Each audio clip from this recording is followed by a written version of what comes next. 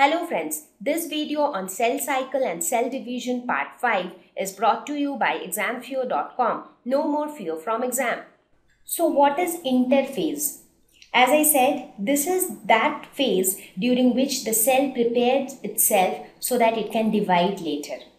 So this interphase is, as already discussed, divided into three parts, that is G1, S and G2. So these three stages together comprise the interphase stage. Now in this stage we have cells like this. This is one cell and this is another cell. So you have separate cells, individual cells which get matured, prepares itself for the cell division. Now we will discuss about this phase in detail. So this is also known as the resting phase. Resting phase in the sense that the cell is not dividing. So it is taking rest so that when the dividing stage comes, it can be active to divide. So it is divided into three phases. G1, that is gap 1 or first gap phase. S, that is synthesis phase, and G2, that is gap 2 or second gap phase. So let us talk about G1, that is first gap phase. So as it says gap, that means it is a break. Like when you work really hard, you need a break in between. So that means this is also a break phase or a gap phase.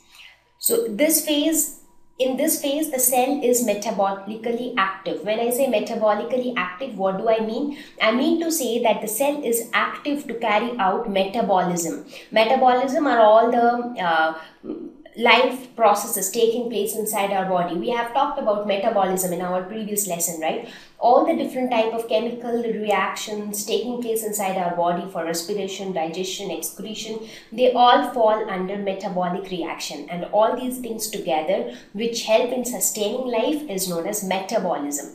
So in this stage the cell is metabolically active, so all the processes are taking place inside the cell and the cell continues to grow. So this phase occurs prior to duplication of DNA. Now the cell has to grow at least to some extent so that it can duplicate its DNA or it can copy its DNA.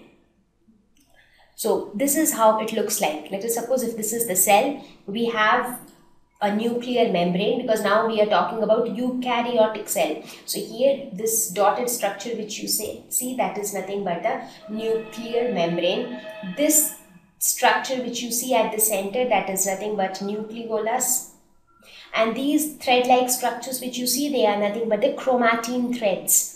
And these chromatin threads will later condense to form the chromosomes. We are all familiar with these terms by now. If not, please refer the lesson on cell so that you get to know about each part of the cell in detail. So now, right now the cell is metabolically active and it is growing. So the cell grows and reaches maturity. Now this phase comes, this is the first step, as well as if you see, it comes after the last step of the cell cycle. What is the last step of the cell cycle? That is cytokinesis. That is, the cytoplasm divides and daughter cells are formed. Now the daughter cells are nothing but the newly formed cells. Now the newly formed cells immediately cannot divide again. They need to grow, they need to mature. So this is the stage where they grow and mature. In order to grow or mature, what has to happen? So many metabolic activities need to take place. So these metabolic activities happens here. Now during this phase, the cell also increases in mass in preparation for cell division, because it is a simple logic. Suppose if a small boy wants to fight with a big boy, he needs to have a lot of energy. So in order to get that energy, what he tries to do, he tries to eat well, drink well, so that he gains some weight, he has some energy to fight. Similarly here, the cell needs to increase its mass to prepare itself for the cell division. So this is G1 phase or the first gap phase. So here the cell does nothing, no cell division, nothing. It is just that all metabolic reactions will take place inside the cell and the cell will gradually become mature so that all the cell organelles are there in the cell and the cell can go ahead. Now the next phase, that is the S phase, which is also known as synthesis phase. Synthesis means to manufacture something, to prepare something. Now this is a very important phase because it is in this phase that DNA synthesis takes place. And you know how important DNA is. DNA is nothing but the genetic material. Now if we want cell to divide, then the cell should have multiple copies of DNA so that each of them can be distributed to each daughter cell. Very true, correct? So that the same thing, that copying of DNA or duplication of DNA takes place in the synthesis cells, synthesis phase. So this is how the cell looks like, again, as I mentioned before. So here DNA replication takes place. So where is DNA in this cell? Can you tell me? You all know that. Okay, so inside the nucleus you have these thread-like structures. So these are nothing but the chromatin threads. And the chromatin threads will later become chromosomes, and DNA is present inside the chromosome. So the structure of the chromosome, if you have forgotten, it looks somewhat like this, and you have genes arranged like this. Correct? So this gene has nothing but DNA. So DNA is present here. So DNA replication take place. So here you see the replicated DNA is shown by blue colored thread-like structures. Now, so the process of DNA copying begins here. Now, if in most of the cells there is a narrow window of time during which DNA synthesis occurs, so this step is not of very long duration. It is only for a short time, and in that short time the DNA quickly gets replicated. So it is not only the DNA replication which is important, it is also important that some other important parts which participate in cell division should also get replicated, and one such part is the centrioles. Centrioles, small structures which are present within the centrosome. So centrioles occur in pairs. So these centrioles also duplicate. So you get one more pair of centrioles. Why? Because see, when you want the cell to divide into two, if this cell gets divided into two, you need to give the genetic material to both of them. You need to give the centrioles to both of them. Now, why centrioles get duplicated is also because centrioles play a very important role in the process of mitosis and meiosis. So that is why also they need to be duplicated. We will see what role it plays there. So the centrioles also get duplicated. Now it is seen that if a cell is not large enough, or if it is not healthy enough, in that case the cell cycle stops here to prevent further injury. Because let us suppose if the DNA is not getting replicated properly, then that is a problem, because the correct DNA, exact copy of the DNA should be formed. Now if the cell is not healthy enough to do that replication, or if the environmental conditions are not good enough to make that replication possible, in that case the cell cycle will stop at the S phase. It will not proceed to the next phase, that is, it will not proceed to the G2 phase. Because if the DNA replication is not proper, even if you forcefully make it move to G2 phase, it is not going to be of any use, because you don't have all the things that are needed for the cell to split into two halves. So it is very, very important that DNA duplication happens in a very correct way. Now, in order to check whether the DNA duplication happened in the right way or not, we have the next phase, that is called the G2 phase, or the second gap phase. Here what happens is the DNA is checked by enzymes for mistakes and then repaired. Now, as I said, since DNA is getting copied, now it often happens that suppose you miss your school for one day. So what do? You miss the notes which your teacher gave. So what do? You take your friend's notebook and then you start copying whatever notes was given by your teacher. Now there is a possibility that during copying the notes, you might make some mistakes in copying. Now if you make some mistakes in copying, that is going to harm you, that is going to affect you, because you are copying it in the wrong way.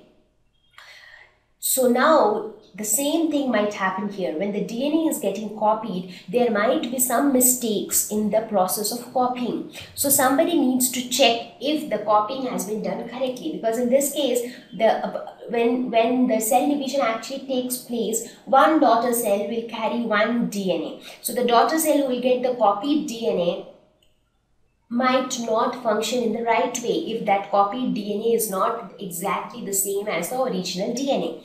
That is why it is very important to test if the DNA has been copied correctly. So therefore, this step has to come after synthesis phase, because in the synthesis phase, the DNA is copied. So only after that you can check if it is copied correctly or not. So this is how the DNA gets copied. Let us suppose if this is your original DNA and this is the copied DNA. So you have to make sure that the sequence of the nucleotides here is exactly the same. For example, I'll give you a small example. Let us suppose this is your original DNA and this is the copied DNA. So in the original DNA, if you see, both of them looks almost the same, but not exactly the same. If you see here, this portion has this, but here you do not have this. So these kind of small changes might be there, and that is what needs to be repaired in this phase. So that is the purpose of this phase. Now when you talk about the gap phases, whether it is G1 or G2, these phases are less dramatic when compared to the synthesis phase or the mitotic phase, which we will talk later. Now, of course, it is very obvious that the mitotic phase is going to be very dramatic because the actual process of cell division will take place there. So obviously, that is going to be very dramatic. A lot of drama will happen. A lot of new cells will be formed. Similarly, in the synthesis phase also, if you see, DNA copying take place, which is a very important step. Actual replication is happening. That is again also a dramatic phase. But if you see G1, nothing as such happens. It is just the normal metabolic activities which keep on happening inside the cell. Similarly, if you look at G2, again here nothing special happens. It is just that the copied DNA is just checked. So nothing new is forming or nothing new is happening. So these two phases, and that is why they are known as gap phases, because they are kind of break or they are kind of resting phase. However, this is a very important phase because this series of checks need to be performed to see if the cell is actually ready for the cell division. So in this phase, protein synthesis also takes place because proteins are something, as you all know the importance of proteins by now after we have studied biomolecules. So proteins are needed for every activity that happens in a cell. So when you are going to start something like cell division, you should have enough protein synthesized inside. So that preparation for protein synthesis also takes place in this G2 phase. Now when you compare all these three phases of the interphase, it is seen that in most of the cells, G1, that is the first gap phase, is the longest time of the cell cycle. So G1 is the phase in which the cell spend most of its time of its entire lifetime. That is the time which is spent in undergoing the metabolic activity, growing and getting matured. So that is the phase when the cell spends most of its time.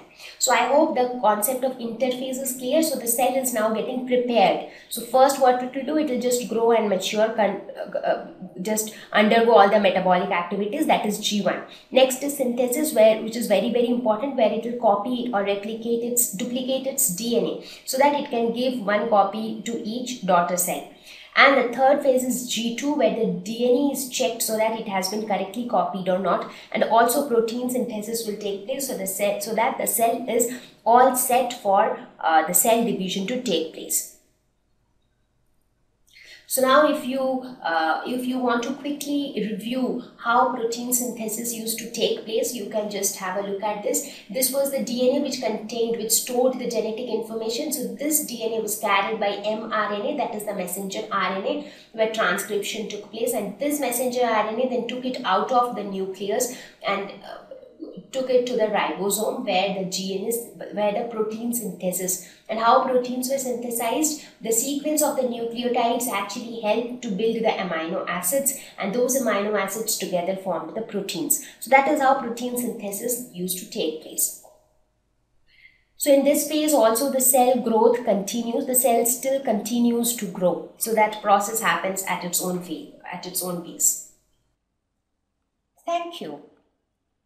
Please visit www.examfear.com to watch more videos, attempt free online test, get free study material, find tutors and mentors. Thank you once again.